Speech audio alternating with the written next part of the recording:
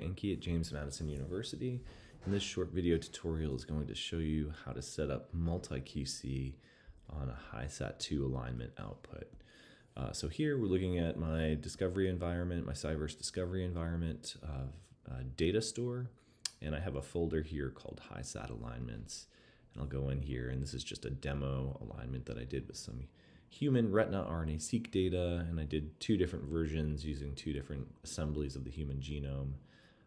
So I'll go into this one, and you can see here that I have my logs folder and my output folder. If I click into my output folder, here is my BAM and BAI files.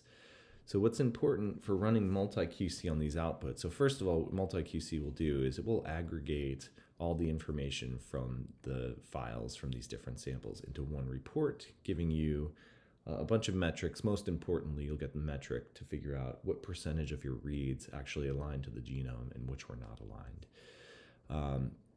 So MultiQC, the input file for that is going to be a directory that has a bunch of information in it. And so what's important here, a common mistake is to use this output folder as the input for MultiQC. But in actuality, what you need is everything, the logs folder, the output folder, as well as all this other ancillary stuff. So you need to go up a level, and we're just going to select this folder that has all of those files inside of it. So I'll click in here one more time just so you can see what's in this.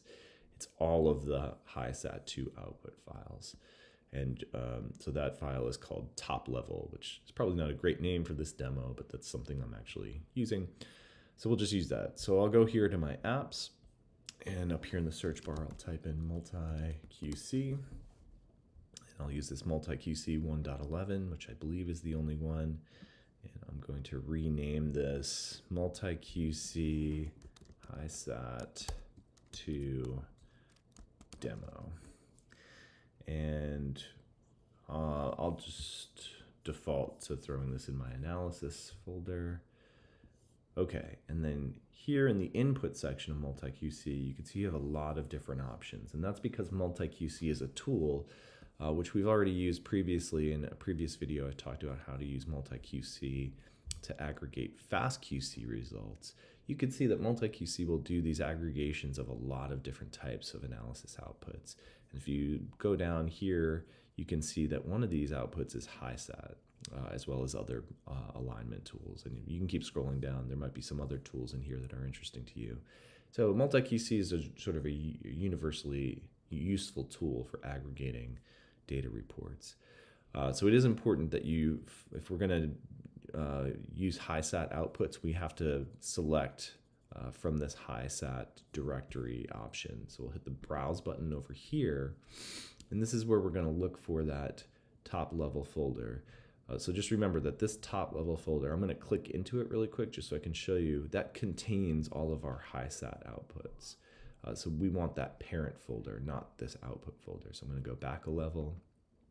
I'm going to select this entire folder as my input for MultiQC. And now we can see that that folder pops up. I'm going to hit next, and I'm going to hit next again, leaving everything in defaults, and I'll launch analysis.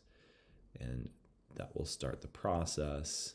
Let me see if I can find a MultiQC report that's already finished running. Okay, so this is a job that I set up a couple of days ago just to show you sort of cooking show style what the finished product will look like. So wherever you selected your output to show up, you should now have this. This is your MultiQC output. You'll have a logs folder, a MultiQC data folder, and the thing you really want, which is this MultiQC report in an HTML file. And if you click on that, it will pop open in a new tab. You may have to configure your browser to allow tabs. And then we have a general statistics table, and then this nice bar chart down below. And they're both essentially showing similar things. You have all of your samples listed out, and the percent of sequences that align successfully to your reference genome. The bar chart down below gives you a slightly more in-depth view of that. It's giving you You can choose number of reads or percentages. So this is an interactive plot. So let's just do percentages first so we can kind of see where these numbers up top are coming from. So this first sample, it says 83.9% of the reads aligned. And if you look at that sample one on the bar chart, you have these different options that are telling you which of the reads aligned. And since this is paired end data, you could have one read that mapped but the other didn't, both reads mapping, or neither.